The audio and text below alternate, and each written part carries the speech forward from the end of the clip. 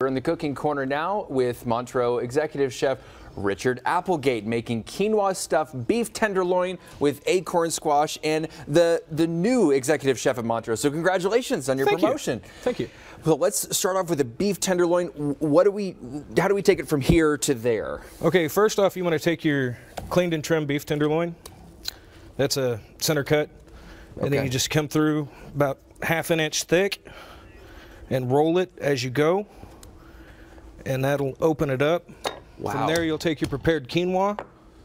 I boiled this in chicken broth because, you know, directions say water, but I think the broth gives it a better flavor. Oh, very good. So this, when we're talking about a stuffed meat, stuffed tenderloin specifically, this is what we're talking about, rolling it inside you said butterflied meat, right? Yes. That's what you did with it. And then from there, you'll take your butcher's twine and just truss it so it stays together and all your stuffing doesn't fall out. Yeah, and you're taking it over the top and then underneath 3 times? Yep. Now, beef tenderloin, what are we looking for when we're shopping for beef tenderloin? What are some of the things that we want to see when we're shopping for? Really, with beef tenderloin, unless you get it already trimmed, it's hard to tell because it comes with a nice fat chain. And until you get that off, it's hard to tell what your quality is going to be. From there, we'll just season with a little kosher salt, fresh ground black pepper.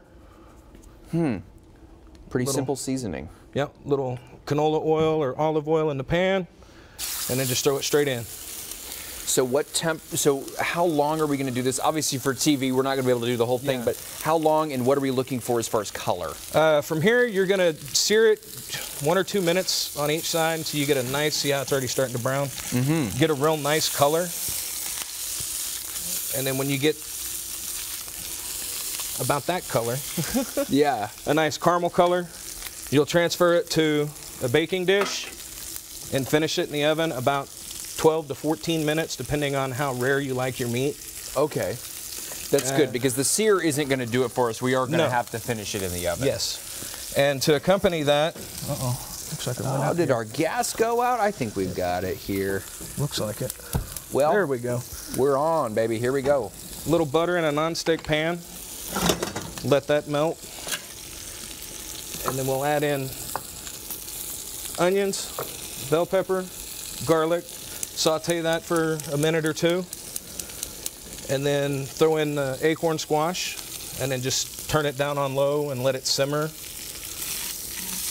Excellent. And so the acorn squash, this is going to be kind of a medley of vegetables that we're going to saute. So one more time, Richard, could you run me through the vegetables that we're putting in this? Minced garlic, diced onion, diced bell pepper, diced acorn squash. We'll season it with a little thyme, dry thyme, fresh thyme, it doesn't matter. Salt and pepper to taste. I mean, a lot of people don't like salt, so that's one of those you do just by taste. Sure, absolutely. And we're seeing kind of the starting of the vegetable medley, and we'll be able to get some of the way down the road, but obviously with TV time, this is a great meal that you can make at home. We can't show you from start to finish, but we can show you the end product right here that Richard prepared for us, and this just looks fantastic for, you know, you can treat yourself after the holidays. This is a great meal for any time of year.